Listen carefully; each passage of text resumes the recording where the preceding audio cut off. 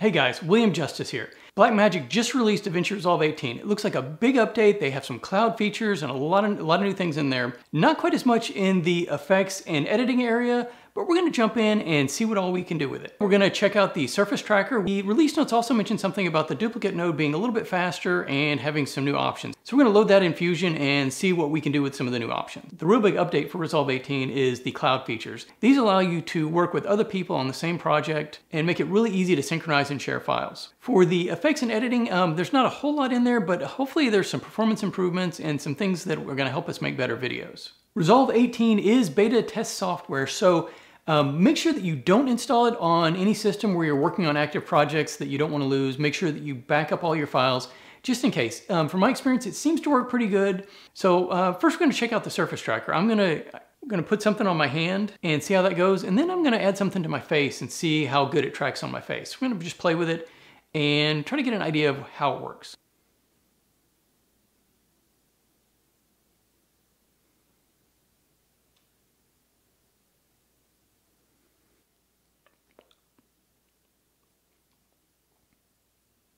Let's take a real quick look at the surface tracker. First, you want to find a video that has a surface that you want to track and attach an image to. And right here, we're going to do it with the palm of my hand. The surface tracker is inside the color tab. So with the clip selected, click the color option at the bottom of the screen. Search for surface tracker in the effects library. Take the surface tracker and drag it into the node area. And make sure you connect it up with the output of the main node going through the green arrow and green output of the surface tracker. There's 4 areas of the surface tracker. The first step is to define the area that you want to track. All you have to do is go into the viewer and click the area that you want to track. It took a little bit of trial and error for me, but it works best when you have the area pretty close to the region that you want to track and not too big. Next, click the mesh button and you'll see all the points that are going to be tracked. You can adjust the number of points and some other options. You kind of have to play with these to get it working the way you want.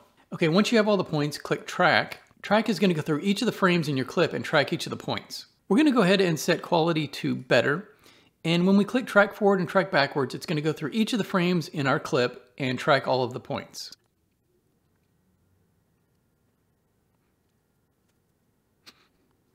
Let's play this to see what our track looks like. That looks pretty good right there. I had to try a lot of different options. It was actually quite a bit of work to get it to do what I wanted. I'm still learning how to use each of the options. So if it doesn't do what you want, just try some different things and see how it works. Once we have the track, we're going to click the results button. And this is where we're going to attach an image and adjust how the image looks within that tracked area. So we're going to take the Resolve logo and drag it into the node area. Next, take the green output of the Resolve logo and drop it into the second green input on the surface tracker. That's going to add our image. So with the results, we can adjust how this image looks within the tracked area. To do this, we're going to open up overlay placement and we're going to set it to sliders. With sliders, we can scroll down and open up the canvas position sliders. And this is going to allow us to adjust the position of the logo. So you're going to want to adjust the size, the X and Y, and the rotation to kind of get it to fit the way you want. And notice that there's that black border around there. To fix that, all we need to do is take the top blue output of the image and drop it into the bottom blue input for the mask. And that's going to mask it out. Now let's take a look at it and see what it looks like.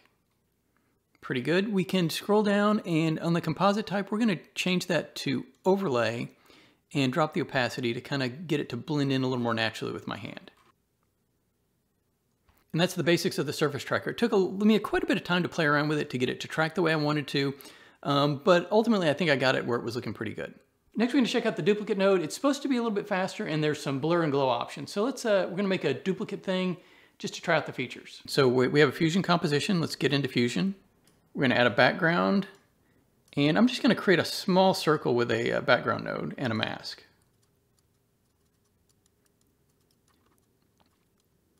With background 2, we're going to hit Control Space and search for duplicate. Add that in and we're going to create, let's create 8 copies and we're going to space them out a little bit.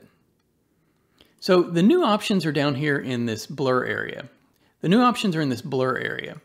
So we can actually blur each of the copies. You see they're kind of blurring right there. You can also uncheck lock blur and only blur the X or the Y.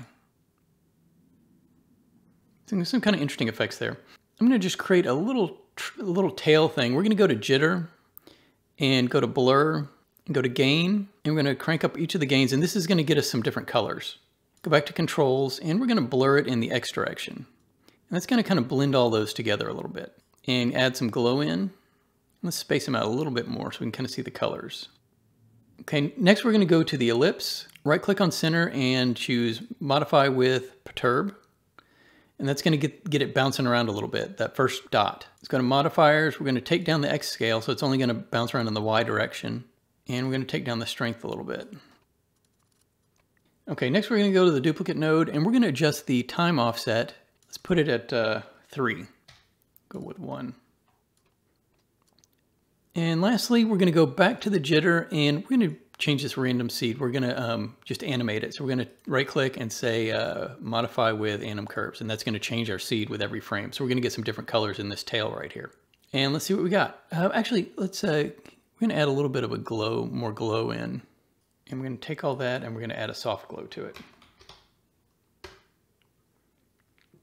And we're going to render this and let's see what we have. Okay, this took quite a while to render, but here's what we got.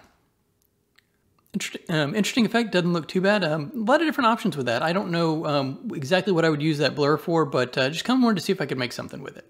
All right, so this was not a big in-depth look at Resolve 18. This was just a quick dive in to play around with some of the new features and start getting familiar with what we can do. If you like my videos, make sure that you like and subscribe. If you have any comments, questions, leave them below. I would love to hear from you. We've got a new video. Hopefully it's going to be coming up pretty soon. It's going to have this guy in it right here. I'm going to use that to hopefully do something interesting. Anyway, I will talk to you soon. Thanks so much for watching.